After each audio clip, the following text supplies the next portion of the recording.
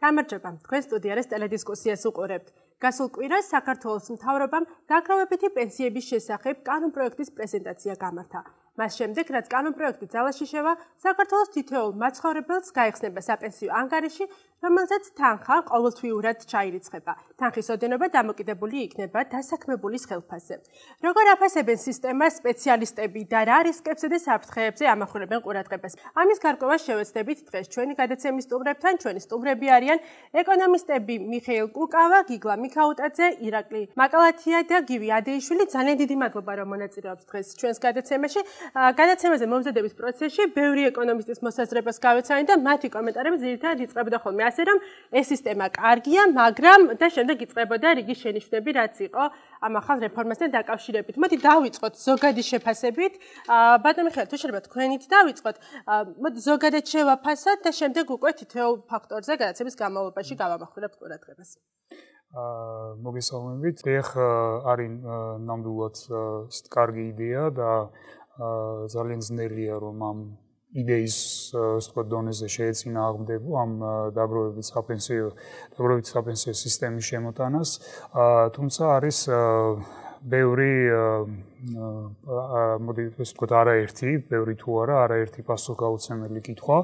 თავარი ეს ყველაზე მნიშვნელოვანი კითხვები, ვთქვათ, ჩვენი შეფასებით არის საინვესტიციო ნაწილთან დაკავშირებით, ანუ ვთქვათ, ჩვენ ხა არ ქონდა მოლოდინი, რომ კანონის დონეზე მოხდებოდა ამის დარეგულირება და კანონში იქნებოდა გაწერილი აქტივების მართვა როგორ მოხდება და აქტივების მმართველის, ვთქვათ, პასუხისმგებლობები რა არის, ეს უნდა განისაზღვროს კანონქვემდებარე, ვთქვათ, აქტივებით, ან თავად ამ ვთქვათ, ორგანიზაციის აქტივების მართვაზე პასუხისმგებელი ორგანიზაციის, ვთქვათ, დებულებით და ვთქვათ, სხვა დოკუმენტებით.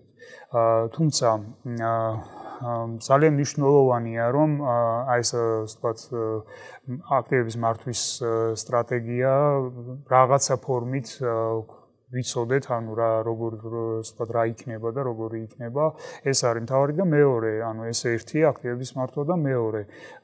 ძალიან მნიშვნელოვანია, რომ მთავრობამ ვთქვათ, გაყიდოს ეს რეფორმა 40 წელს გადაცილებულ ადამიანებს. ეს არის ძალიან მნიშვნელოვანი და ვთქვათ, კრიტიკულად მნიშვნელოვანი შეიძლება ითქვას ამ სისტემის წარმატებისთვის.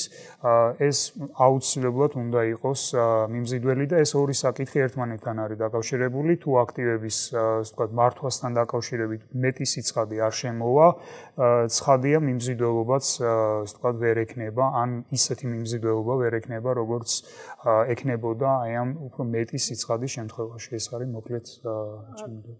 დიდი მადლობა. ალბათ კარგით მომაყურებელს შევახსენოთ, რომ ამ სისტემაში ჩართვა არის სავალდებულო 40 წლამდე მოქალაქეებისთვის, ხოლო 40 წელს ზევით იქნება უკვე მათ ნებასურველზე დამოკიდებული ჩართვებიან თუ არა დაგროვებით სისტემაში. ბატონო გიგლა, თქვენ წარმოადგენთ რეფორმეტრს, თქვენ ზომავთ რეფორმებს, ასე ვთქვათ, და საპენსიო რეფორმა საკმაოდ დაბალი ქულით გაქვთ შეფასებული, ხო? ეს არის 10-დან 4 ქულაც არ გამოდის, ხო? თუმცა ეს არის ზოგადად საპენსიო რეფორმაზე როგორც მივხვდი და არ ეხება უშუალოდ დაგროვებით პენსიას, ხო? სწორად გავიგე. რატომ არის მაინც ასეთი დაბალი შეფასება? მოგეხსენებთ, პირველ რიგში უნდა აღვნიშნო, რომ რეფორმას აფასებენ დამოუკიდებელი პირები, ასე ვთქვათ, შეგვიძლია პირობითად დავარქვათ, ხალხი, ვინც არათუ კი არ არის ჩართული რეფორმის განხორციელებაში, არამედ ვიზეთ ახდენს გავლენას ეს რეფორმა. ეს შეიძლება იყოს როგორც სახელმწიფო უწყების წარმომადგენელი, დაუშვათ ამ შემთხვევაში საპენსიო რეფორმის შეფასებელთა ჯგუფში იყო დაუშვათ ჯანდაცვის და შრომის სამინისტროს წარმომადგენელი, ასევე კერძო კომპანიები, დამსაქმებელთა ასოციაცია და ასე შემდეგ. ანუ ჩვენ ამ ხალხს ვკითხეთ, თუ რას ფიქრობდნენ ისინი, როგორ აფასებდნენ რეფორმის მიმდინარეობას. თუმცა უნდა აღვნიშნოთ, რომ შეფასების დროს საბოლოო კონცეფცია, საბოლოო პრინციპში არც ჯერ არ არის ცნობილი, მაგრამ ისიც არ იყო ცნობილი, რაც ახლა ვიცით. ამიტომ იდეაში მათი ინფორმაციის დონე საკმაოდ დაბალი იყო. ჩვენ ეს ნაწილი განსაკუთრებით გვაინტერესებთ, აი დაგროვებით სისტემაზე როგორ შეფასება. ანუ ხსნი რატომ იყო დაბალი ქულა. ანუ ჩვენ ასევე ეს 4 ქულა გაშლილია სხვადასხვა მიმართულებით და ყველაზე მაღალი ქულა მიიღო მოლოდინემ. ანუ ზოგადად მოლოდინი ამ რეფორმის მიმართ არის დიდი, ეს აჩვენო ჩვენმა კვლევამაც. უბრალოდ პროგრესი იყო საკმაოდ ნელი, საკმაოდ ბუნდოვანი. რამდენიმე წელია უკვე ამაზე მედის საუბარი. ამიტომ მიიღო ასეთი დაბალი ქულა, თუ ამას დაბალი შეიძლება უწოდოთ. ეხლა ჩვენ 6 თვის მერე სადღაც ალბათ იანვარ-თებერვალში გავიმეორებთ ამ შეფასებას და იქ უკვე უნდა წესით არიგით თუ მთავრობა თავის საქმიანობას სწორად განახორციელებს, უფრო მაღალი ქულა უნდა მიიღოს. თუ დეტალები გვაინტერესებს, შეგვიძლია მე ვისაუბროთ რა შენიშვნები იყო, თუმცა მე მაინც მოკლედ უნდა ვთქვა ის, რომ განუმარტოთ საზოგადოებას მსმენელს თუ რატომ არის ზოგადად დაგროვებითი პენსია აუცილებელი. იმიტომ რომ ჩვენ მოვისმენთ ჩვენ ასე ვთქვათ Facebook გვერდზე სხვადასხვა ინფორმაციას ვდებთ ხოლმე და კომენტარებში ძირითადად ნეგატიური კომენტარები იყო ხოლმე და ეს დამშეშ დაბჭირება რომ ადამიანებს არ ესმით პენსიის არსი. ის რომ საზღვარგარეთ პენსიები მაღალია განვითარებულ ქვეყნებში, არა იმიტომ რომ იქ რა თქმა უნდა ქვეყნების მდიდარია, სახელმწიფო ბიუჯეტის გაცილებით მეტია, მაგრამ ის ხალხი აგროვებდა ამ ფულს და ეხლა თქვენ თუ დავუშვათ ამერიკაში ჩახვალთ და მიიღებთ ხვალ მოქალაქეობას, არავინ პენსიას არ გადაგიხდით თუ დაგროვილი არ გაქვთ. ამიტომ ეს პენსია არის დაგროვებული ფულის უკან მიღება და არა ბიუჯეტის მიერ გადახდილი თანხა. რასაც ბიუჯეტი დღეს იძლევა, ეს არის უბრალოდ სოციალური დახმარება ასაკის კრიტერიუმის მიხედვით. ამიტომ პრინციპში თუ დაგროვებითი სისტემა ადრეთუგან საქართველოში არ დაინერგა, მაშინ უბრალოდ არ უნდა გქონდეს იმის იმედი და არც პრეტენზია ნებისმიერ მთავრობის მიმართ, რომ ჩვენი პენსია თუ სოციალური დახმარება, რასაც მივიღებთ, იქნება ისეთი, რომ ერთად ვიცხოვრებთ რაღაცა ეს კარგად, ხო, ვერასოდეს ვერ მოხდება ეს. ეხლა უბრალოდ რაც მიშამ აღნიშნა, ერთია კი ბატონო გვინდა სისტემა, მაგრამ როგორ გავაკეთებთ ამას, ეს ცალკე საკითხი, ალბათ ამაზე მე უკვე ვისაუბრებთ კიდევ დეტალურად. ძალიან დიდი მადლობა. ალბათ ძალიან მნიშვნელოვანი იქნება რა ფორმით მიიტას ინფორმაციას მთავრობა მოსახლეობასთან და როგორ აუხსნის ზოგადად ამ სისტემის ავკარგიანობას, ეს ალბათ გადამწყვეტი იქნება, განსაკუთრებით იმ ნაწილში, სადაც მოქალაქეებმა თავად უნდა გადაწყვიტონ, ჩაერთონ თუ არა ამ პროცესში. ბანკები, თქვენ როგორ აფასებთ ამ სიახლეს და როგორია თქვენი მოლოდინი, რამდენად გაამართლებს ეს სისტემა? პირველ რიგში მადლობა გადაცემაში მოწვევისათვის. მე პირადად მივესალმები რეფორმას, დაგროვების საპენსიო სისტემაზე გადასვლას, ვინაიდან დღეს არსებული მდგომარეობა, როდესაც ელემენტარულად პენსია არის რაღაც სოციალური დახმარება, ხომ ფიქრობ, რომ არ უნდა იყოს დამაკმაყოფილებელი ჩვენი მოქალაქეებისთვის და თუნდაც ჩვენთვის მომავალში უნდა ვიყოთ უფრო მეტად დამოუკიდებელი, იგივე ჩვენი ოჯახისგან, დამოუკიდებელი სახელმწიფოს დახმარებისგან და უნდა გქონდეს გარკვეული, ესე ვთქვათ, დანაზოგი, ხო? ხშირად რთულია, რომ ჩვენ თვითონ გავაკეთოთ არჩევანი, რომ გქონდეს დანაზოგი და ამ ხრივ გარკვეულწილად თუნდაც იძულება სახელმწიფოს ხრივ და წახალისებას მე მივესალმები. წახალისებას ამ კუთხით გულისხმობ, როდესაც სახელმწიფო საშემოსავლოდან გირიცხავს ამ დაგროვებით საპენსიო სისტემაში. იძულებას რაც შეეხება, შენც მოგიწევს შენი ხელფასთან გარკვეული თანხის გადახდა, ხომ და შენ დამსაქმებელს გარკვეულწილად, ესე ვთქვათ, იხდის დანახარჯი აქვს, მაგრამ მეორეს ხრივ იგივე დამსაქმებელს უფრო მეტად სოციალურად დაცული თანამშრომელი ეყოლება მომავალში და შესაძლოა უფრო მეტად კმაყოფილი თანამშრომელი, რომ მას გარკვეული გარანტიები ექნება. იმიტომ რომ დღეს რა მდგომარეობაა, როდესაც პენსია არის 170 ლარი, თან ხვდებით, რომ ის ნორმალური არსებობისთვის არ არის საკმარისი. მომავალში ხა ჩვენ გავაკეთეთ კალკულატორი, რომელიც ვიჩვენებს თუ რა რაოდენობის პენსია შეიძლება მიიღონ მოქალაქეებმა არსებულ ხელფასზე და იმ მიღებული ციფრით, რომელიც მივიღეთ და განსხვავდება ხელფასის მიხედვით, არ ნიშნავს, რომ უცებ ჩვენ ვღებულობ ძალიან დიდ პენსიას, თუმცა დღევანდელზე გაცილებით მაღალია და თუ ამას კიდევ საბაზისო დაემატება, ეს მოგცემს საშუალებას, რომ ელემენტარულად დღევანდელზე უკეთესად ვიცხოვროთ, ხო? ის სკეპტიციზმი, რაც არსებობს ამ რეფორმის წინაშე, რომ მოქალაქეებმა ინდივიდუალურად უნდა გადაწყვიტონ სურთ თუ რა ჩართვა და ასე შემდეგ, მე ნაწილობრივ არ ვიზიარებ, ვინაიდან ძალიან რთულია, რომ დღეს ყველაზე 25-30 ადამიანი აიძულო, რომ მას კონდეს ანაბარი, ხო? შექმნას დანაზოგი სიბერისთვის, იმიტომ რომ ოპტიმისტი ხალხი ვართ, მაინც ვფიქრობთ, რომ პენსია საერთოდ შეიძლება არც დაგჭირდეს, მომავალში და ასე შემდეგ. ამიტომ აქ შეიძლება არასტაბილური გარემოს შიშიც იყოს, ხო? ანუ მხოლოდ კულტურულ გაგებას მაშინ უძრავი ქონებას არ უნდა შეიძინო თუ არასტაბილურ გარემოს აქცე ყურადღებას. შესაძლოა სხვა ინვესტიციას არ განახორციელო, მაგრამ ეს ძალიან საინტერესო თემაა და მე მგონი ცოტა მოგვიანებით შეიძლება რომ ეს გავშალოთ. დიდი მადლობა. ბანე ირაკლი, თქვენ საკმაოდ სკეპტიკურად შეხვდით, გააკრიტიკეთ თქვენს ასე ვთქვათ პოსტში Facebook-ზე. რა საფრთხეებს ხედავთ? რატომ გაქვთ ასეთი განწყობა? პირველში მადლობას მოგახსენებთ მოწვევისთვის.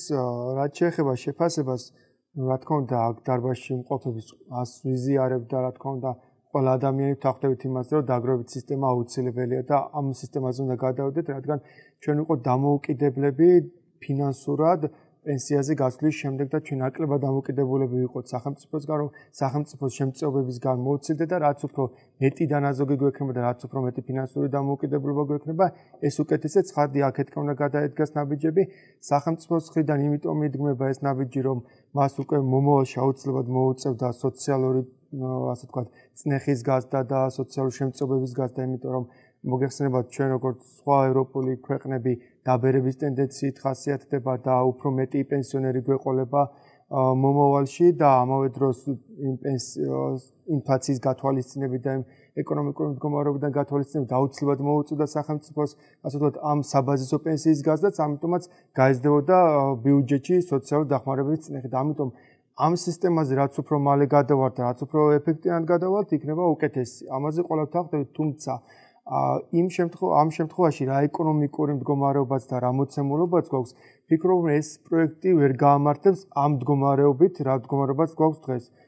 იმ შემთხვევაში გაამართლებს თუ გვექნებოდა ასე ვთქვათ, მაღალი დასაქმების დონე თუ დასაქმებულებს ექნებოდათ მაღალი შემოსავლები, აქ ნათქვამია, რომ თვითდასაქმებულები ვთქვათ, არ იღებენ, არ არის სავალდებულო თვითდასაქმებულებისთვის, იმიტომ რომ მათი შემოსავალი ასე ვთქვათ, ძალიან მიზერულია, ამიტომ და თვითდასაქმებულთა წილი საკმაოდ მაღალია ქვეყანაში და სწორედ აქეთკენ თუ გადაედგმებოდა ნაბიჯები, როგორც დაქირავებულებს ექნებოდათ მაღალი ხელფასი, ასევე თვითდასაქმებულებს ექნებოდათ ის შემოსავლები, რომლებიცაც ისინი დააგროვებდნენ, რა თქმა უნდა, უკეთესი იქნებოდა, თუ გვექნებოდა ქვეყანაში ასე ვთქვათ, მიზნობრივი ინფლაცია, გვექნებოდა დაბალი ინფლაციის დონე, განვითარებული ეკონომიკა, განვითარებული კაპიტალის ბაზარი, ეს იქნებოდა შესანიშნავად იმუშავდა, როგორც მუშაობს განვითარებულ ქვეყნებში და აიძულებაც არ დაგჭირდებოდა ამ ხალხის, პირიქით უფრო თავის ნებაყოფლობით ჩაერთვებოდნენ ამ აქციაში და ამასთან ერთად თუ არ იქნებოდა ასე ვთქვათ, სახელმწიფოს რაღაცა შექმნილი სიპი, რომელიც ამ ჩვენს ფულს განკარგავს და როგორ განკარგავს, აქაც უამრავი კითხვის ნიშანი გვაქვს. ამ შემთხვევაში იქნებოდა ეფექტიანი თუ ასე ვთქვათ, კერძო კომპანიები და ბევრი ასეთი საფინანსო კომპანია იქნებოდა ჩართული ამ ბაზარზე და მივიღებდით ასე ვთქვათ, კონკურენციის პირობებში უკეთეს ხარისხს.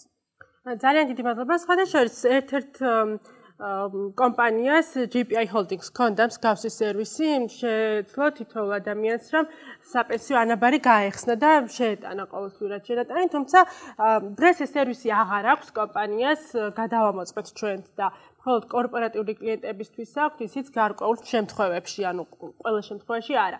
შეიძლება არ ვიცი რატომ, რა გახდა ამის მიზეზი, თქვა არ იმუშავა თუ რატომ გადაწყვიტა კომპანიამ რომ შეეწყვიტა ამ სერვისის მიწოდება, მაგრამ ბატონ მიხეილ, ხშირად ზუსტად ის რაც აღნიშნა ბატონმა ირაკლიმ, ის რომ სახელმწიფო არის ერთადერთი, ანუ არჩევანს არ აძლევს მოქალაქეს, სად წაიღოს თავისი ფული, ხო? ანუ იქნება მხოლოდ ეს სააგენტო, ეს ფონდი, სადაც უნდა გადაირიცხოს მისი თანხა. აი ამ ნაწილში რას ფიქრობთ თქვენ? ზღუდავს თუ არა ეს ადამიანის არჩევანის უფლებას? დიდი მადლობა ამ კითხვისთვის.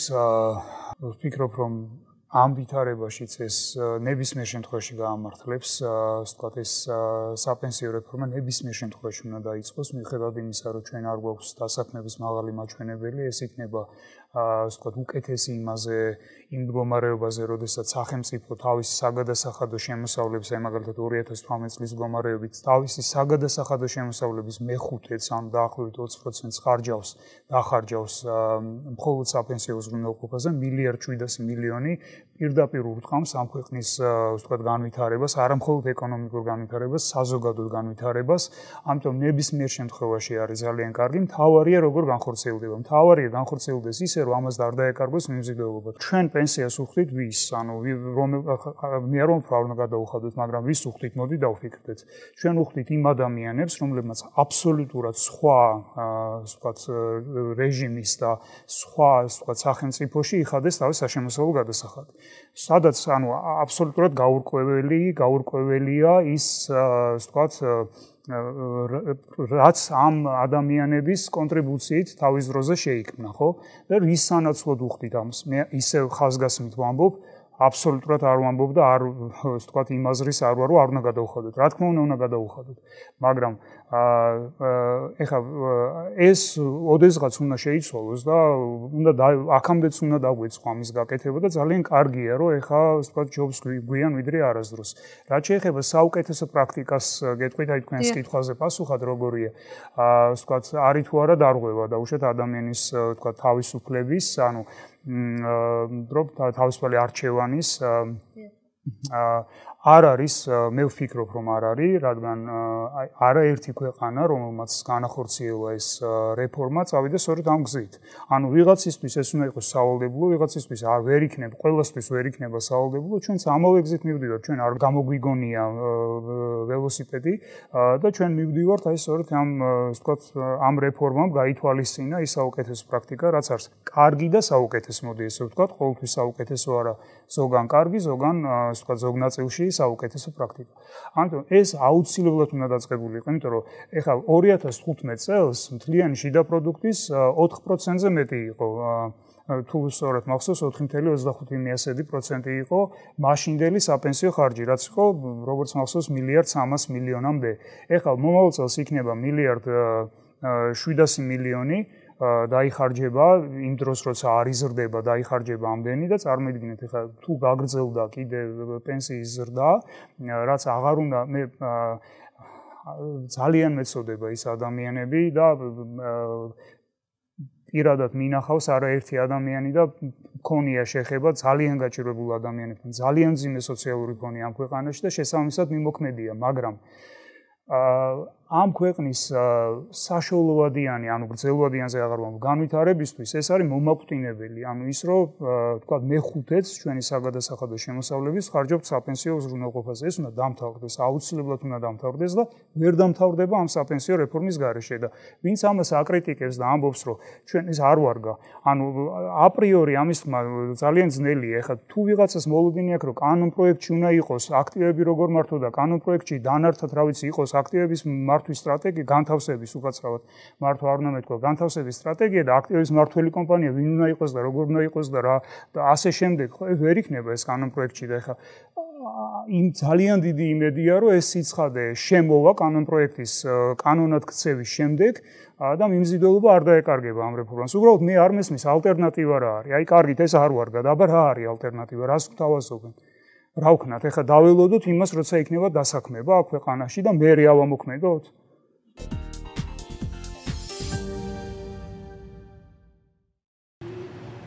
კანონპროექტი დაგროვითი პენსიის შესახებ პარლამენტში განსახილველად წლის ბოლომდე შევედა სავარაუდოდ ზაფხულიდან ამოქმედდება. სისტემაში ჩართულ მოქალაქეს სპეციალურ ანგარიშზე ყოველთვიურად ხელფასის 6% დაერიცხება, რაც შემდეგნაირად ნაწილდება. ყოველთვიური ფიქსირებული დაუბეგრავი ხელფასის 2%-ს თავად დასაქმებული გადაიხდის, 2%-ს მისი დამსაქმებელი და 2%-ს სახელმწიფო. სისტემაში ჩაერთვებიან თვითდასაქმებულებიც, მათ ყოველთვიურად შემოსავლის 4%-ის გადარიცხვა მოუწევთ. ახალი საპენსიო სისტემის ამუშავებასთან ერთად რჩება ფიქსირებული პენსია 180 ლარი და მას პენსიონერები ჩვეულებრივად მიიღებენ. ჩვენ დავინტერესდით, რას ფიქრობენ მოქალაქეები ახალ საპენსიო სისტემასთან დაკავშირებით.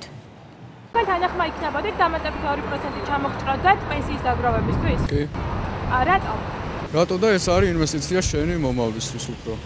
კი, იმიტომ რომ შესანიშნავი შანსია, რომ სამომავლოდ რაღაც კაპიტალი დააგროვო, როდესაც პენსიაზე გახვალ აღარ ინერვიულობ, რომ შეიძლება არაფერი არ გქონდეს. მე ვფიქრობ 20% საკმარისია იმისთვის, რომ კიდევ არ დაემატოს, ანუ არ გამოაკლდეს ჩვენ ხელფასებს ისეც ვიხდით, ხო? 20%-ს და ანუ დაგროვებითი პროგრამა ვერ ქვეყანაშია და ეგ კარგია, რა თქმა უნდა, მომწონს, მაგრამ პროცენტის დამატება რამდენად მიზანშეწონილია, ეგ არ ვიცი. და გეუბნებოდით, რომ 2% ჩამოგეცეთ ხელფასიდან შემდეგ პენსიის დაგროვებისთვის? კი. რატომ? უფრო სტიმული მექნება იმის, რომ ვიმუშაო მეტი, რათა მერე შემდეგ სიბერეში მოკლედ რა ვთქვათ, მქონდეს მაღალი ხელფასი. რო ვიყო ახალგაზრდა, ალბათ დავეთანხმებოდი. მე უფრო ცოტა უკეთეს ვარიანტს შევარჩევდი, ალბათ რა ვიცი, ცოტა სხვანაირად შეიძლება ამის მოფიქრება. თანახმა იქნებოდით, რომ ჩამოგეჭრათ 2% პენსიის დაგროვებისთვის? კი, იმიტომ რომ უზრუნველი სიბერე მექნებოდა.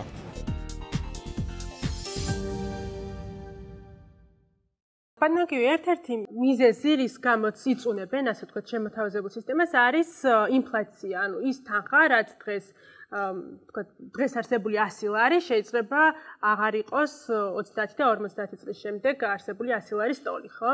აი თქვენ რას უპასუხებთ ამ ადამიანებს, ვინც კრიტიკულად უყურებს ამ სისტემას ამის გამო, რომ ფიქრობენ, რომ თანხას ღირებულება დაეკარგება? კი ბატონო, მოლოდინი არის შემდეგი, რომ რეალურად რა თანხასაც დააგროვებენ. სყიდველუნარიანი იქნება ისევ როგორც თუნდაც დღეს არის, ან თუნდაც მიზნობრივი მაჩვენებელი, როდესაც 3% გვაქვს, მოხერხდება თუ არა, რომ ახლოს ვიყოთ მიზნობრივ მაჩვენებელთან. ამ კითხვას ალბათ პირველ რიგში ეროვნულმა ბანკმა უნდა უპასუხოს, ვინაიდან ის არის პასუხისმგებელი ფასების სტაბილურობაზე, თუ ის 3%-იანი მიზნობრივ მაჩვენებელთან იქნება, ესე ვთქვათ, ინფლაციის მაჩვენებელი, ამ შემთხვევაში მსყიდველუნარიანობა შენარჩუნდება, რა თქმა უნდა, თუ დანაზოგის 3% სარგებელი უფრო მეტი იქნება, ვიდრე, ესე ვთქვათ, ინფლაციის მაჩვენებელი. მე ვფიქრობ, რომ ეს მოხერხდება, ვინაიდან იგივე 3% სარგებლის დროსაც, როდესაც ინფლაცია თუნდაც მაღალია ვიდრე მიზნობრივი მაჩვენებელი, ამ დროს დარიცხული სარგებელიც იზრდება, ხო? ჩვენ თუ დავაკვირდებით ტენდენციას, როდის არის დეპოზიტებზე მაღალი ლარში 3% განაკვეთი და როდის არის დაბალი. როდესაც ინფლაცია გვაქვს მაღალი, მაგალითად წელს თუ გვაქვს მიმდინარე 6 და 4 და საბანკო სექტორში დაუშვათ უხეშად 10%-ია სარგებელი, ხომ ეს 4%-იანი სხვაობა არის რეალურად ის პრემიუმი, რასაც ის პიროვნება იღებს, ის ინვესტიციას ახორციელებს. შესაბამისად, ჩვენ ესე გავუმიჯდეთ კალკულატორის გაკეთებისას, რომ ინფლაცია ვთქვით მიზნობრივ მაჩვენებელს და 3% ვთქვით და სადღაც საინვესტიციო დამატებით პრემიუმი განსაზღვრეთ 2-დან უხეშად 5%-მდე. გააჩნია ეს ვინ იქნება მსესხებელი, როგორ მოხდება აქტივების მართვა, რა რისკებს აიღებს იქნება დამოკიდებული როგორც მარტივად 2-3% შეგვიძლია ვივარაუდოთ ინფლაციის ზემოდან. ძალიან დიდი მადლობა. ბატონო გიგლა, დიახ. მონაწილეობასთან დაკავშირებით გავაგზელებ ასე წეღანი თქვა, რომ სწორი შენიშვნა ერთის მხრივ, რომ ეს რეფორმა შეეხება ძალიან მცირე ნაწილს ადამიანებისა და მოდი რიცხვებში გადავიყვანოთ ეს ყველაფერი, რომ მაყურებლისთვის ნათელი გახდეს. დაახლოებით უხეში რიცხვები ვავიღოთ 2 მილიონი არის სამუშაო ძალა საქართველოში, ხო? აქედან 1,700,000-ია ოფიციალურად დასაქმებული. ან ოფიციალურად იგულისხმება სტატისტიკურად, მოდი არა ოფიციალურად, არამედ სტატისტიკურად. ან ჩვენ იდეაში უმუშევრობა დაბალი გვაქვს, თუ სტატისტიკურად შევხედავთ, მაგრამ გვაქვს არაფორმალური დასაქმების მაღალი დონე. ეხლა, ანუ სადღაც მილიონ ადამიანს აპრიორი არ შეეხება, სანამ ის ადამიანები არ გადმოვიდნენ ფორმალურ სექტორში, ეს ერთი.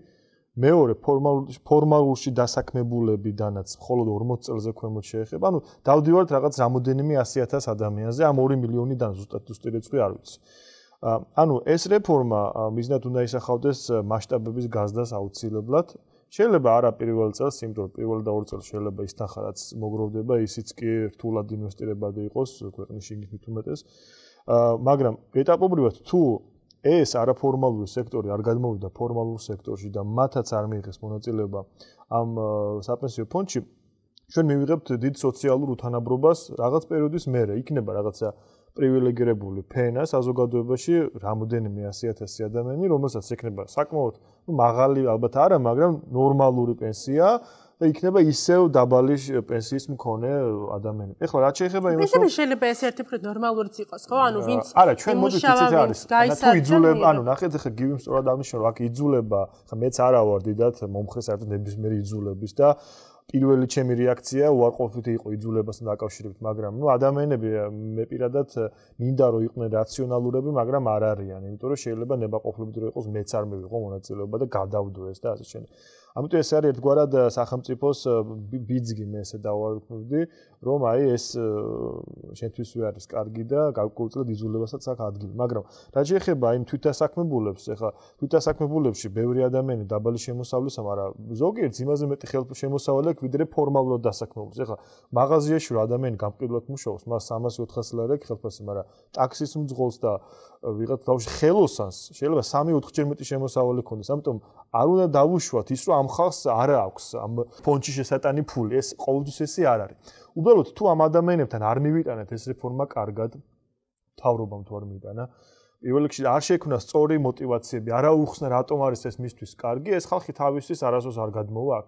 თუმცა აქ არის ერთი საკითხი, რომ მათ მოუწევთ თავის საქმიანობის ფორმალიზება, ანუ საგადასახადო ორგანოებში რეგისტრირება, რაც ბუნებრივია, აჩენს დამატებით საგადასახადო ვალდებულებებს, რაღაცნაირად ესეც არ უნდა გახდეს წინაღობა, წინამძღვრ შემთხვევაში არავინ არ მიიღებს მონაწილეობას ამ საპენსიო ფონდში და ისევ ამჯობინებენ ჭდილში მუშაობას. ანუ თუ გავაკეთებთ, უნდა იყოს რაც შეიძლება საყოველთაო და პირველ რიგში სწორედ სოციალურად დაუცველი ფენებისთვის და არა, ხა მაღალი შემოსავლის ადამიანები ასე თუ ისე რაღაცას მოახერხებენ სიბერეშიც, მაგრამ ჩვენ ეს სოციალური უთანაბრობა არ უნდა ხელოვნურად გავზარდოთ, იმიტომ რომ ის ისედაც არის და იქნება მუდმივად და სახელმწიფო პროგრამამ ეს ამას ხელი არ უნდა შეუწყოს ჩემი აზრით და ამიტომ ნახოთ ამას როგორ რა სტრატეგია შემოგთავაზებს ეკონომიკის სამინისტრო. მოკლედ ვიტყვი, რომ აბსოლუტურად ვეთანხმები გიგლას ბოლომდე და თუმცა ერთს დავამატებ, არის ძალიან მნიშვნელოვანი, რომ ასე ვთქვათ, როგორც კი ამოქმედდება ეს სისტემა, სოციალურმა მთელი იდეა ეს არის და ეს არის საუკეთესო პრაქტიკა, შეიძლება ითქვას იმ ქვეყნებში, სადაც ეს რეფორმა განხორციელდება. როგორც კი ამოქმედდება ეს სისტემა, სოციალური პენსიის ზრდა უნდა შეწყდეს. სხვანაირად ეს რეფორმა აზრს დაკარგავს. თუ სოციალურმა პენსიამ ზრდა განაგრძო აზრი ეკარგება, უბრალოდ აზრი ეკარგება, იმიტომ რომ მთელი იდეა არის ის, რომ გადასახადის გადამხდელების ტვირთი შემსუბუქდეს, ეს ერთი ძალიან მნიშვნელოვანი ასპექტი, უბრალოდ გასათვალისწინებელი, რაც უნდა გაითვალისწინოს, თქვა მთავრობამ და უნდა გაუძლოს სტუნებას, სხვადასხვა მხრიდან ზეწოლას, ანუ ერთი მხრივ ზეწოლა არის ამ ძიმე სოციალური ფონის გამო, და ჩვენ მოთქვათ გასმის განსაკუთრებით არჩევნების დროს პენსიების ზრდა არის ძალიან პოპულარული თემა. რა თქმა უნდა. და მეორე მხრივ ისეთი ავტორიტეტული საერთაშორისო საფინანსო ინსტიტუტები, როგორც არის მაგალითად საერთაშორისო სავალუტო ფონდი, თავის პრაქტიკულად ყველა ანგარიში, აი გარდა სპეციფიკური ანგარიშებისა, რაც ვთქვათ, რაღაც სპეციფიკურ თემებს ეხება, აი რაღაცა ცოტა ისეთ ზოგად ანგარიშებში, პრაქტიკულად ყველა ანგარიში მოუწოდებს მთავრობას გაზარდოს ვთქვათ, აი ეკონომიკური ზრდა, მოკლედ გადაანაწილოს მოსახლეობაზე, ვთქვათ, ხო, ინკლუზიური ეკონომიკური ზრდა გქონდეს, რაც ნიშნავს იმას, რომ სოციალური ხარჯი პირდაპირ ეუბნება, ეს მარტო ეს ამ ტექსტით არა, რომ ვთქვათ, ინკლუზიური ეკონომიკური ზრდა გვინდა, პირდაპირ ეუბნება, რომ სოციალური ხარჯები უნდა გაიზარდოს, იმიტომ რომ ძიმე სოციალური ფენი ქვეყანაში. ეხლა ეს არის ესეთი ძალიან სერიოზული ორმხრივი ზეწოლა. ამიტომ ამას უნდა გაუძლოს ძალიან მნიშვნელოვანია მთავრობამ და როგორც კი ამოქმედება სოციალურმა პენსიამ ზრდა უნდა შეწყვიტოს. სხვანაირად ეს ვთქვათ, ყველანაირ აზრს დაკარგავს და ეს ამ გზით წავიდნენ ის ქვეყნები, სადაც ამოქმედდა. ეს ერთი. და მეორე არის ძალიან მნიშვნელოვანი, რაც თქვი დასაწყისში, რომ გაყიდოს ეს რეფორმა განსაკუთრებით იმ ადამიანებზე, რომლებიც ავტომატურად ჩაერთვებიან, მაგრამ ანუ 40 წელს გადაცილებული, მაგრამ მე შეუძლიათ გამოეთიშონ, ხო, ამ იმას სქემას. ამ ადამიანებზე უნდა გაიყიდოს ძალიან კარგად. ამ ქვეყნებმა ესე კარდაკარ უნდა იარო და უნდა უთხრა, რომ მაგალითად 2014 წელს ვინც გავიდა პენსიაზე, თუ ქონდა საშუალო ხელფასის 50%, იმისი ჩანაცვლების კოეფიციენტი იყო 37%, ანუ სოციალურმა პენსიამ ჩაანაცვლა 37%, თუ ქონდა საშუალო ხელფასის 50%. თუ ქონდა საშუალო ხელფასის ორმაგიოდენობა, ჩანაცვლების იყო 10%. ეხლა ვისაც აქვს 5 მაგიოდენობა, მაგალითად, რა ვიცი, ჩვენთვის შეიძლება ეს იყოს, რა ვიცი, 3% და 2%, ვთქვათ, ვინც აქვს ხედვართ, ხო?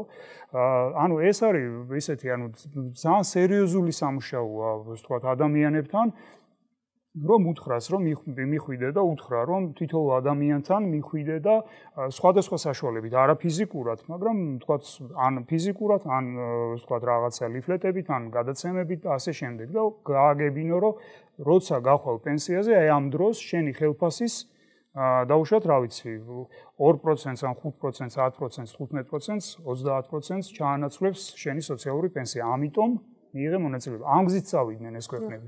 ძალიან დიდი მადლობა. ძალიან სამწუხაროა, რომ ეკონომიკის სამინისტროდან არ გვყავს დღეს გადაცემაში სტუმარი. ჩვენ რა თქმა უნდა შევთავაზეთ მათ მონაწილეობა, მაგრამ არ გამოიჩინეს ის სურვილი. ძალიან საინტერესოა თვითონ ეს 40 წელი რატომ არის სწორად მიჩნეული, ანუ როგორც თვითონ განაცხადეს სისტემაში მონაწილეობას აზრი აქვს მაშინ, როდესაც დრო არის დიდი და თანხა გროვდება და შემდეგ ასევე რამდენიმე დიდი ხნის განმავლობაში შეიძლება რომ იყოს გამოყენებული და რადგან 40 წლიდან უკვე ცოტა დროა დარჩენილი პენსიაზე გასვლამდე თვითონ უნდა გადაწყვიტოს ადამიანმა უღირს თუ არა ამ სისტემაში ჩართვა. თუმცა შეიძლება რომ 40 წელს გადაცრებულ ადამიანს ჰქონდეს საკმაოდ მაღალი ხელფასი და ნამდვილად ღირდეს, ხო? მაგ ჩართვა ასე ცოტა უცნაურია 40 წელის ზღვრად აღება. შესაძლოა ესეც საერთაშორისო პრაქტიკის ნაწილია? სადღაც უნდა გაიაროს ამ ზღვარმა აუცილებლად. მაგრამ 40 წელი ძალიან ადრე ხო არ არის ამ ზღვარისთვის. არაკ მათემატიკურ დაანგარიშებაზეა როგორც ჩანს ახლა მეც არ ვიცი რა ახსნა, მაგრამ ალბათ ეს 25 წელი თუ 20 წელი რაც რჩება გააჩნია ქალია თუ კაცი, როგორც ჩანს როგორც თქვენ აღნიშნეთ არ არის საკმარისი, მაგრამ ეს როგორც მიშამ აღნიშნა სადღაც უნდა გაივლოს ახლა ზღვარი და მე ვფიქრობ ეს ზღვარი არ არის პრინციპულად ძალიან მით უმეტეს ავტომატურად ყველა ერთვება ამ სისტემაში ბოლოდ გამოსვლა შეუძლია 40 ზემოთ 40 ზემოთ ადამიანს. დიდი მადლობა. ჩვენ ვისაუბრეთ ბატონო ირაკლი, ზღუდავს თუ არა არჩევანის თავისუფლებას, როდესაც სახელმწიფო არის ერთადერთი სერვისის მომწოდებელი, ასე ვთქვათ, ხო? ანუ მხოლოდ აქ შეგიძლია რომ დააგროვო შენი პენსია. გასაგებია მოქალაქეების შემთხვევაში ისინი თანხას აგროვებენ ისე საკუთარი თავისთვის, მაგრამ რა სიტყვით კომპანიების ნაწილზე, ანუ დამსაქმებლებზე, რომლებიც არიან უკვე იძულებული, რომ ეს თანხა გადაიხადონ. რა мотиваცია უნდა ჰქონდეთ მათ? და რამდენად სამართლიანად მიგაჩნიეთ ასეთი იძულება? ბატონო, მანამდე ერთ რეპლიკას მეც გავაკეთებდი ამ ციფრებთან დაკავშირებით, ანუ როცა ასეთ ციფრებს დებენ, ხშირ შემთხვევაში არ ვეძიოთ მისი ეკონომიკური შინაარსი, იმიტომ რომ ამ ციფრებს დებენ, იმიტომ რომ რაღაცა გათვლებით. ამის რაციონალური ახსნა ხშირ უმეტეს შემთხვევაში არ არის, უბრალოდ ეს ციფრები არის და უნდა მივიღოთ.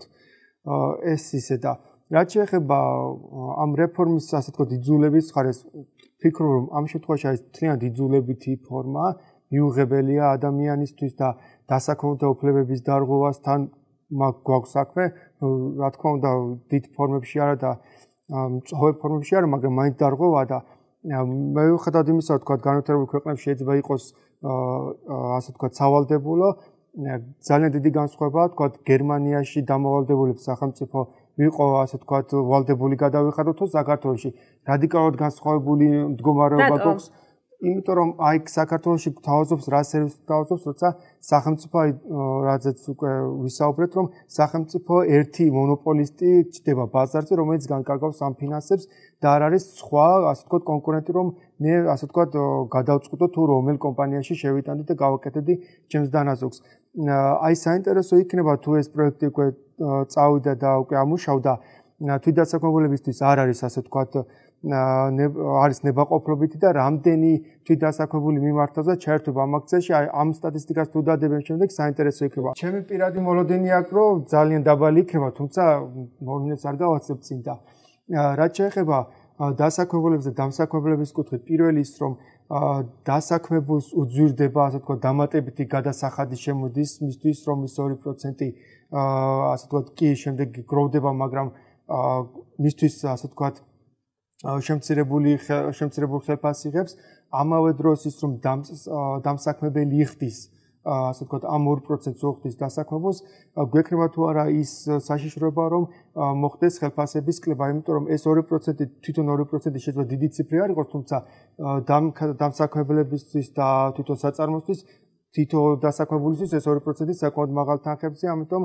მას შეუმცირდება, ასე ვთქვათ, საწარმოობრუნვა, შეუმცირდება მოგება, ამიტომ უნდა იზრუნოს შემდეგ უკვე ამ თავის შემოსავლის და მოგების სხვა რაციონალ გადანაწილებაზე და შეიძლება მიმართოს ხელფასების შემცირებაზე, ან დასაქმებულთა რაოდენობის კლებაზე და ასე შემდეგაც, ან სხვა ფარულ, ასე ვთქვათ, ეკონომიკურ მდგომარეობაში გადაგვიყვანოს, ეს იქნება, ასე ვთქვათ, ამ რეფორმის უარყოფითი და ეს სისტემა უნდა ყოფილიყო ნებაყოფლობითი, მივესალმებოდი და რაც და მეტ კომპანიას გაეხსნას ასე ვთქვათ ბაზარი და მეტ კომპანია შემოდის ის რომ ვთქვათ ერთი კომპანია იქნება და ისიც სახელმწიფო მონოპოლისტი და იქ კანონში არ წერია ამ ეტაპზე ნუ ველოდებით რომ დაინიშნება ადამიანი რომელიც იქნება ასე ვთქვათ პატრიოტი ადამიანი რომელიც კეთილსინდისერად განკარგავს ამ თანხებს და მოხდება ამ თანხების სადღაც ისე დაბანდება რომ მოიტანს მეტმოგებას, ანუ ეს არის ლოზუნგები და არა ეკონომიკურ შინაარსს მოკლებულია, ამიტომ როცა ის თვითონ ერთი კომპანია იქნება კერძო თუ სახელმწიფო ამას არ აღნიშნულობა ბაზაზე თუ ერთი კომპანია ის არის მონოპოლისტი და მისი მიზანი არის ასე ვთქვათ მეტი მოგება მიიღოს თვითონ და ანუ მომხმარებლების ინტერესებზე არ გადის და თუ იქნებოდა მეტი კომპანია ასეთი საფინანსო კომპანია ისინი ერთმანეთში წავიდნენ ასე ვთქვათ კონკურენციულ მდგომარეობაში ჩადგებოდნენ და იზრუნებდნენ რომ რაც შეიძლება უკეთესი პირობები შეეთავაზებინათ მომხმარებლებისთვის მეტი ასე ვთქვათ საინვესტიციო მოგება მეტად დაეცოთ რისკები და ასე შემდეგ და მომხმარებლების ასე ვთქვათ მოზიდვა მოეხდინათ მათ და ამ შემთხვევაში არც რისკებისგან ვარ დაცული არც ინფლაციისგან და საერთოდ ლარი იქნება თუ არა არც იმისგან ხო ანუ ძალიან დიდი რისკია დიახ პატაკი თქვენობას მოდი პირველ რიგში შევთანხმდეთ ხედავთ ამ საფრთხეს რომ ხელფასება შეიძლება დაიკლოს გეტყვით მოდი შევთანხმდეთ რომ შენატანი ციდან არ მოვა მას სახელმწიფომაც უნდა გადაიხადოს დასაქმებულმაც და გარკვეულწილად დამსაქმებელმაც. ხშირად სახელმწიფო 4%-ს იხდის, ხო? ანუ თუ მუშაობს საჯარო უწყებაში და ჩემი დამსაქმებელი არის სახელმწიფო, გამოდის რომ 4%-ს იხდის, ხო? ის საფრთხე რომ დამსაქმებელმა ხელფასი შეამციროს 2%-ით არსებობს. მაგრამ რა შეიძლება ამის საპასუხოდ ესე არის ელემენტარულად სოციალური პასუხისმგებლობა რომელიც ნებისმიერ დამსაქმებელს უნდა კონდეს. მე არ ვფიქრობ რომ ხა მსხვილი კომპანიები შეუმცირებენ ხელფასს და იმის ხარჯზე, თუმცა სოციალური კონტროლი უნდა არსებობდეს ამ კუთხით და უნდა დააწვეს გარკვეული სოციალური პასუხისმგებლობა კომპანია, რომელიც დამსაქმებელს არა 2%-ით შეუმცირებს რეალურად ხელფასს, არამედ 4-ით, ხო? ეს ერთი მხარე. რაც შეეხება მართვას. ანუ ჩვენ გვავიწყდება ერთი რამ რომ ბაზარი რეალურად არ არსებობს. სახელმწიფო როდის უნდა ჩაერიოს ბაზარზე, როდესაც ბაზარი არ არსებობს. დღეს ბაზარი არ არის. დღეს სახელმწიფომ უნდა შექმნას ბაზარი, ხო? რაც შეეხება კერძო მართვით ნაწილს, მოდი რა ეს გავითვალისწინოთ, ეს არ არის რაღაც საინვესტიციო ფონდი, ეს არ არის სტარტაპების დაფინანსება და კერძო კომპანიებს შეიძლება ქონდეთ мотиваცია, რომ მაღალი რისკები აიღონ და მიიღონ მაღალი შემოსავლიანობა. ანუ შემოსავლიანობის მიხედვით არ უნდა მოხდეს ამის მართვა. ამის მართვა უნდა მოხდეს დაბალი რისკიანობის მიხედვით და ზუსტად ამიტომ ეკისრება სახელმწიფოს პასუხისმგებლობა. სახელმწიფომ ეს რომ კერძო ფონდს გადასცეს, აქ სახელმწიფოს გარდა იმისა, რომ თავის პასუხისმგებლობა აქვს იმ მომავალი პენსიონერების წინაშე მეორე პასუხისმგებლობა უჩნდება. რამდენად კეთილსინდისიერად წარმართავს ის კერძო კომპანია, ან ხო არ იქნება მიკერძოება ამ გადაცემის პროცესში. მე ვფიქრობ, რომ საინვესტიციო მართვის პროცესში უნდა იყოს მაქსიმალურად საზოგადოება ჩართული იმ კუთხით, რომ იგივე საბჭოში უნდა იყვნენ შესული ის ადამიანები, ვის მიმართაც არსებობს ნდობა, აქ პატრიოტზე, არაპატრიოტზე არ არის საუბარი. აქ საუბარია გამოცდილ ფინანსისტზე, სიტყვაზე. ეს თქვენს რომ ინდირად დიდი მოთხოვნები აქვს, რომ შეიძლება ბევრმა ქართველმა ვერც დააკმაყოფილოს და უცხოელებიც იყვნენ. უბრალოდ ნდობა უნდა იყოს მეტი. ნდობა ძალიან მოკლედ, შეიძლება მოკლედ და მე კოლეგები ორი საკითხი მინდა ვთქვა. პირველ რიგში პირიქით შეიძლება დასაქმებულმა კი არა დამსაქმებელმა გადაიხადოს ის 4% და რატო? იმიტომ რომ პრაქტიკაში ჩვენ ახლა თქვენს ხო გაქვთ ხელფასი ხო? თანხმდები ხელზე ასაღებ თანხაზე და არა იმ გროს ხო ეგრეთ წოდებულ გროსი. ამიტომ ну ოპტიმალურ შემთხვევაში ალბათ დამსაქმებული თავისას გადაიხდის და დასაქმებული თავისას. ეს ალბათ არ არის ძალიან დიდი პრობლემა. ეს უკვე ჩადებულია კანონპროექტში და პრინციპში სადავო აღარ არის. პრაქტიკაშიც მე მგონი ასე იქნება, მაგრამ მე აუცილებლად მინდა ვთქვა ინვესტიციებს არ განეხება საქმე.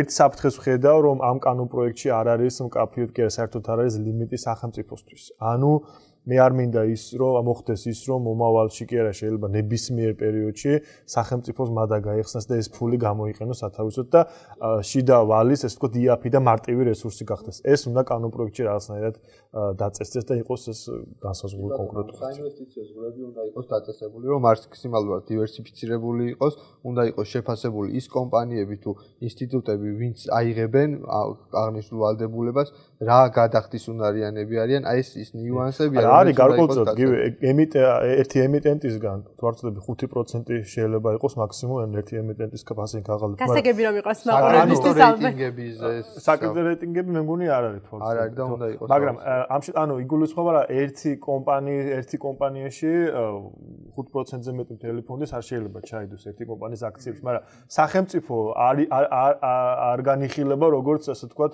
ფასიანი გაღალდების ანუ იგივე კატეგორიაში არ გადის რაც კერძო კომპანია. ანუ მე ვფიქრობ, რომ იგივე სტანდარტები უნდა იყოს. ნუ შეიძლება სახელმწიფო ცოტა მეტი იყოს, მაგრამ უსასრულოდ ნამდვილად არ უნდა იყოს, თორემ მივიღებთ იმ შედეგს, რომ შეიძლება პირველ წლებში 100% სახელმწიფოში წავიდეს ეს თანხა და ეს ისევ ჩვენი გადასახდელი იქნება და მივიღებთ რაღაც აბსურდულ წრეს. ძალიან მოკლედ ბატონ გივის აბსოლუტურად დავეთანხმები, რომ დღეს ბაზარი არ არსებობს. შესაძლოა ბატონ ირაკლი საუბრობდა კონკურენციაზე, რომ ვთქვათ, რომ თუ იქნება მეტი, ვთქვათ, სადაც შეიძლება დღესაც არის კერძო საპენსიო, ვთქვათ, სქემები და პრაქტიკულად არ ძალიან ცოტაა, ვთქვათ, მსურველი ამ სქემებში მონაწილეობს და ეს სქემები იყო მე რამდენი მახსოვს 17 თუ 18 წელია უკვე არსებობს. 17 დაახლოებით პირველი სქემა 2000 წელს მე მგონი დაახლოებით დაიწყო. ანუ შესაბამისად აქ სახელმწიფომ უნდა შექმნას ბაზარი, ამიტომ აბსოლუტურად ვეთანხმები ამას, ამიტომ კონკურენციაზე ხა ვერ ვისაუბრებთ დღეს, იმიტომ რომ კერძო სექტორს ეს არ აინტერესებს, სახელმწიფო მასშტაბის ეფექტით მე მგონი სწორი ქართული შესაძლოა მასშტაბის ეფექტით უნდა მოახდინოს ამ რეფორმის ვთქვათ მიმზიდველობის შექმნა. რაც შეუძლია მასშტაბის ეფექტს ახლა ვერ გამოიყენებს ვთქვათ GPI-ს დავუშვათ ის რა არსებული საპენსიო ვთქვათ სქემებს არ აქვს ეს მასშტაბის ეფექტი, რაც ექნება ამ სახელმწიფო ვთქვათ დაგროვებით საპენსიო სისტემას. ამიტომ რაც შეეხება დაბალ რისკიანობას, ანუ აბსოლუტურად ვეთანხმები ამას, თუმცა ეს იმ აქტივების განთავსების სტრატეგიამ უნდა დაარეგულიროს, ეს უკვე არ უნდა გქონდეს მოლოდინი, რომ კანონში, კანონპროექტში თუ კანონში იქნება ვთქვათ ეს დეტალები და ხო, რაც შეეხება დაბალ რისკიანობას, ან სხვა ქვეყნები სწორედ ამ გზით წავიდნენ, არაერთი ქვეყანა, მაგრამ ეს არ უნდა იყოს რაღაც დაბალ რისკიანობა თვითმიზანი არ უნდა იყოს, ანუ ეს დიდი მადლობა. აი ბატონმა გიგლა მახსენა და ერთ-ერთი არგუმენტი სისტემის წინააღმდეგ ესეც მოყავთ ხოლმე, რომ თქვათ სახელმწიფომ შეიძლება აიღოს ეს თანხა, შემდეგ ვეღარ შეძლოს მისი დაფარვა და ძალიან ესეთი მძიმე სურათს წარმოიდგენებ ხოლმე. ხედავთ ამ საშიშროებას. მე დავეთანხმები, რა თქმა უნდა. როგორ განავითარებს ეს საქართველოს ეკონომიკას? ცოტა დრო დაგვჭირდა. ჩვენი ვალის მართვის სტრატეგიას თუ გადავხედავთ, ერთ-ერთი რისკი არის, რომ სახელმწიფო ვალი დენომინირებულია ძირითადად დოლარში, ეხლა დივერსიფიცირება მიდის ევროსკენ, თუმცა ნუ საჭიროა რომ გარკვეულწილად ის ვალი უცხოურ ვალუტაში ჩანაცვლდეს ეროვნულ ვალუტაში ვალით, ვინაიდან ამ შემთხვევაში სახელმწიფო ნაკლებად მთავრობა კონკრეტულად ნაკლებად მძნობიარია გაზრდილი კურსის მიმართ. თუმცა არ შეიძლება რომ სახელმწიფო მთლიანად აიღოს თანხა. მე ვფიქრობ მეტი ვიდრე კერძო ინსტიტუტებმა დაახლოებით შეიძლება 30-40%-ის ფარგლებში მეტის ესე აღების შესაძლებლობა არ უნდა ქონდეს, ვინაიდან ჩვენ თუ საპენსიო რეფორმას ვსარგებლობთ და ეს არის სარგებელი მოსახლეობისთვის, მეორეს მხრივ ეს უნდა იყოს სარგებელი კაპიტალის ბაზრისთვის. ეს უნდა იყოს გრძელვადიან, იაფიან ფინანსურ რესურსზე წვდომის საშუალება კერძო კომპანიებისთვის, რომლებსაც აქვს კარგი საკრედიტო რეიტინგი. ძალიან დიდი მადლობა, ჩვენ ძალიან ცოტა დრო დაგვჭირდა, მინდა რომ შევაჯამოთ თუ შეიძლება.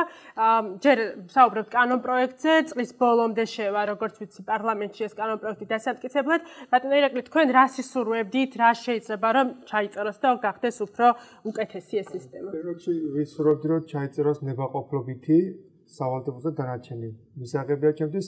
მე შემდეგ სახელდება ხოლმე ციფრი რომ 1000 ლარის შემთხვევაში ამდენს დააგროვებს. რატომ 1000 ლარის ეს ძალიან ასე თქო დაგრო 1000 ლარი არის საინტერესო, ჯერჯერობით საშუალო ხელფასი დაახლოებით 940 ლარია, თუმცა ეს 940 ლარიც საშუალო მიღებულია რომ ვიღაცას 40000 ეგ 50000 და რას უშვებით იმ ადამიანებს, ვისაც 300 ლარი და 400 ლარი აქვს, ანუ ჩვენ ვეუბნებით ამ 300 და 400 ლარიანი ხელფასის მქონე ადამიანებს თქვენ ვერ ხვდებით და ჩვენ ამ ასე თქო დაგიგროვებთ და უკეთეს მომავალს ვყიდებით და წარმოგიდგენთ ახლა 300-400 ლარით რა უზრუნველესი ბერი უნდა შექმნას ამ ადამიანს, მაშინ როცა 60.000-ის ზემოთ ადამიანს ვეუბნებით რომ თქვენ სავალდებულო არ არის თქვენთვის, რატო არ არის თქვა მისთვის სავალდებულო, იმიტომ 60.000-ის პირობებში მას აქვს ის ფინანსური შესაძლებლობა რომ მან მოიწყოს უზრუნველესი ბერი და სწორედ აქეთკენ უნდა წავიდეს ეკონომიკური პოლიტიკა, რომ მეტი ფინანსური დამოუკიდებლობა და მეტი მდიდარი ადამიანი გაჩნდეს ქვეყანაში და მათ უზრუნველყოთ თავეთი სიბერე და რაც შეეხება სავალდებულობას, აი აქ რატომ არ იღებენ ასე თქვა კერძო კომპანიები ამ ბაზარზე მონაწილეობას, იმიტომ რომ მომხმარებელი უბრალოდ არ ყავს და ამ კომპანიის შექმნით რომ თქვა განვითარებთოს კაპიტალის ბაზარს, ამ ერთი კომპანიით კაპიტალის ბაზარს ვერანაირად ვერ განავითარებთ, პირიქით კაპიტალის ბაზარი უნდა იყოს განვითარებული ქვეყანაში და კაპიტალის ბაზარი განვითარებული არ არის, ამაზე მეტყოლებს ის რომ ბიზნეს რეგისტრში 0.4% უჭირავს სააქციო საზოგადოებებს. თუ გინდა კაპიტალის ბაზარი განვითარდეს, სააქციო საზოგადოებები უნდა გვყავდეს, რაც არ გვაქვს და ამ შემთხვევაში ასე ვთქვათ ეს წარუმატებელი პროექტი შეიძლება მიმართული იყოს და დაგეთანხმებით გიგლას, რომ შეიძლება მიმართული იყოს ეს თანხები რაღაც ხარჯების დასაფინანსებლად, თუმცა რომ ვალი საკმაოდ მაღალი აქვს 15 მილიარდია და კიდევ უფრო ძალიან დიდი მადლობა. ბატონო მიხეილ, თქვენ კვლევაშიც გავთ აღნიშნული სხვადასხვა რომ გადაჭარბებულია მოლოდინი, რომ კაპიტალის ბაზარს ესე განავითარებს ხომ ეს სისტემა. თქვენ თუ შეიძლება მოკლედ რა შევეხოთ ამ თემას და თქვენ რა რეკომენდაციებს მისცემთ, ასე ვთქვათ, მთავრობას? ძალიან კარგია რომ ეს კითხვა დასვით.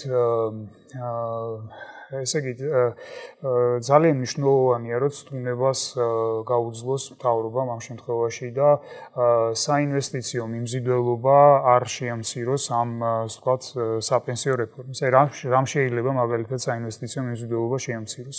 მაგალითად საპენსიო ასაკის მიღწევამდე გამოტანის უფლების რაღაცა შერჩევით მიცემამ. რაც რის შესახებაც გაისმა რაღაც.